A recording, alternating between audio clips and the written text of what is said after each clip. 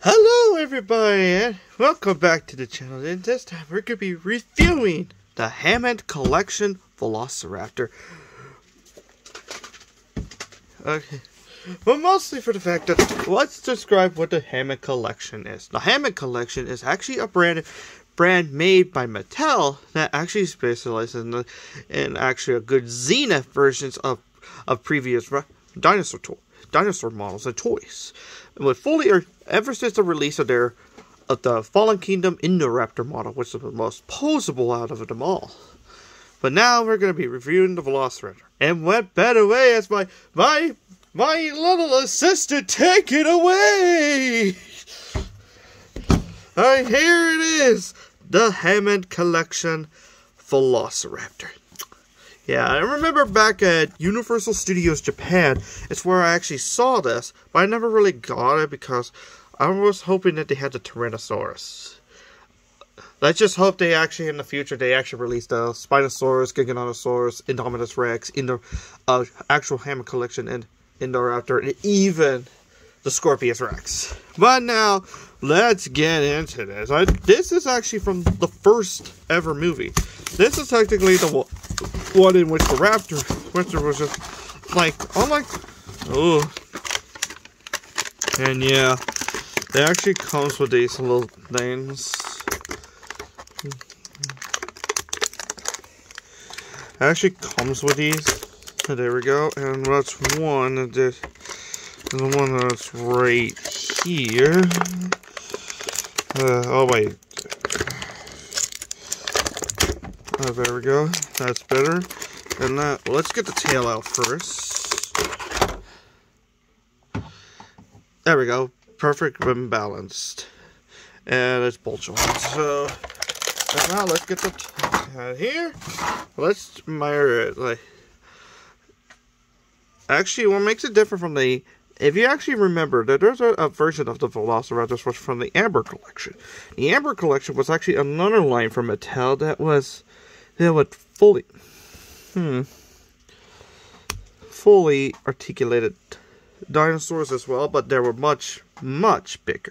And they had the Velociraptors. But the Hammond Collection, but they had some problems. But I actually really like this. I actually really like its size. It actually shows like an actual version of the Velociraptor. Let's see. Let's take a look at the model's articulation. Let's see. It can move its jaw, can actually move its head, and they can move it like a little. It can actually move their eyes, bend their wrists, and they can move their head. Wait. Oh, they don't have the painted do cause and the tail, which it's bendy wire. But unlike most of, and then there's this code that's actually in the most of the wait. Do these claws? Okay, the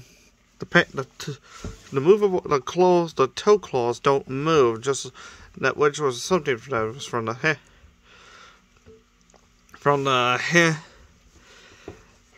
Amber Collection Raptors. Now we actually get to something that was actually weird. Look, the way its mouth is sculpted, it almost looks like its mouth is much longer than the top jaw, which is something, and we can actually see something in the skull and the end of the hands. It looks kind of webbed like a frog, which technically makes sense because most of the dinosaurs are from frog DNA. No, and the painted, I'm gonna still give this sculpt like a 9 out of 10. Good job, Mattel. You actually did a good job. But so mostly for the fact that this is actually based on the OG Raptors from the first movie. Basically, I think this is the big one. That's what they call it, the big one, which was technically the act as the ringleader of the Velociraptors after they escaped the paddock. And now,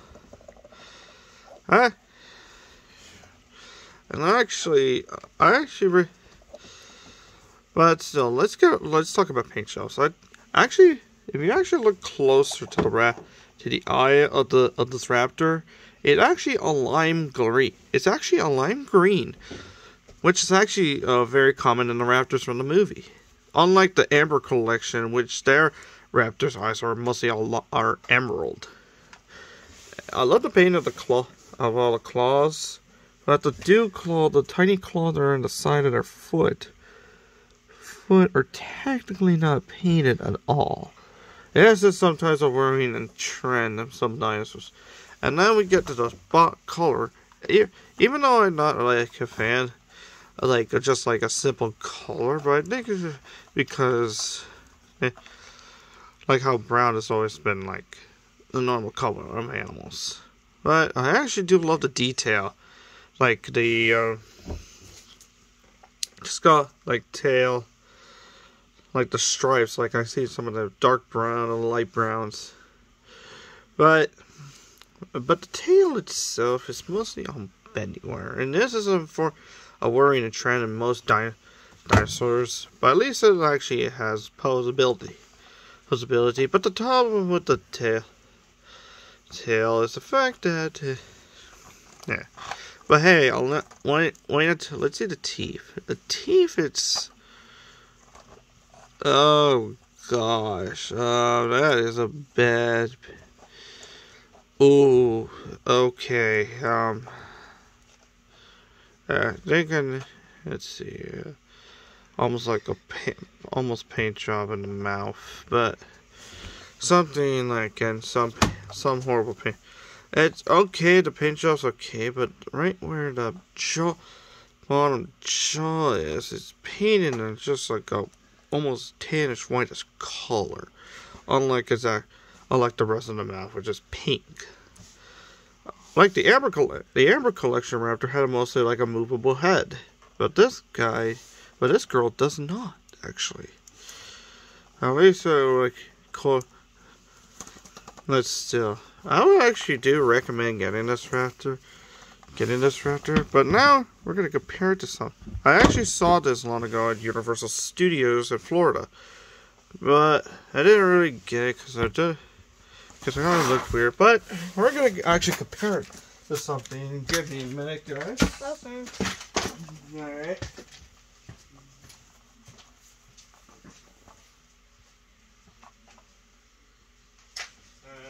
Here he is.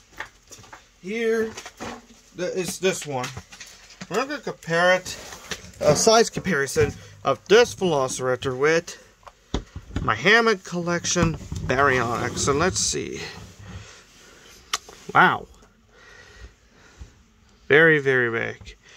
And yes, I chose the Baryonyx from Fallen Kingdom more than like the Velociraptor and the Parasaurolophus, is because like I said before, but then I actually saw they actually had Amber collection like the Amber collection Pteranodon, but $50, that is not nice at all. I mean, my guess what I meant is that you were worth a lot of money, but still. Oh yeah, So I actually this is the Hammond collection Baryonyx, and let's just say the paint job looks really good. I love the actual like little splashes of blue on the side of the side under the eye. Actually, the stripe. I'm actually a very sucker for the skin, the bumpy ridges here. Arms are actually very articulated. Nope. One thing that was actually a funny story is that when I actually got this Baryonyx, for some reason, this leg was on the other side, so I really thought that was a making of the skull, but it was okay. But then I realized I turned it around, and there we go. And also, I can actually feel the abs of this figure. Mostly, that's just a. But what I do love is the fact that when it opened its jaws, we can actually look into his mouth. He actually looks really good. La la la. And the paint of the teeth. Let's see. Unlike the Velociraptor's teeth, which is almost like a yellow, this guy's the most cleanest teeth out of all. Oh, there's a compliment in there. So yeah, this guy's teeth is very, very clean, and also painted claws. That's the one thing I always wanted, like in dinosaur toys. Actual painted claw, toenail, toe claws, hand claws, everything. And actually, unlike the, but also that the neck is actually very posable, giving it almost like a good look. And I do recommend getting these figures. It's because of that. It's because still, I would recommend actually getting these figures if you ever get the chance, because sometimes they could get really expensive. They could get actually expensive. They could actually get really expensive when you get to join. Yeah, they can get really expensive. There's actually some, unless at least they're not as like. Imagine, even though we never get much of the Amber collection, we only got like repainted raptors, a few pterosaurs, a few Dilophosaurs, human figures. Imagine what would the Amber collection Velociraptor is much bigger. But imagine what would an Amber collection Baryonyx would be like. It would have been actually big. Like, very, very big.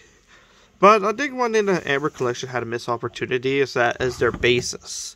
The basis in the Amber collection is just like a simple stand. Yeah, just as that. But they had a missed opportunity where it's like they could made a stand that's actually an Easel Nublar and the other was like Easel Sorna. But still, I would recommend getting these good figures. As if you're actually a big fan of the Jurassic franchise, and I would recommend it. I hope you actually enjoyed this video. Mostly for the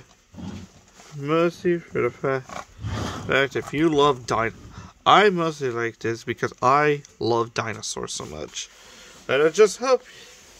Be like.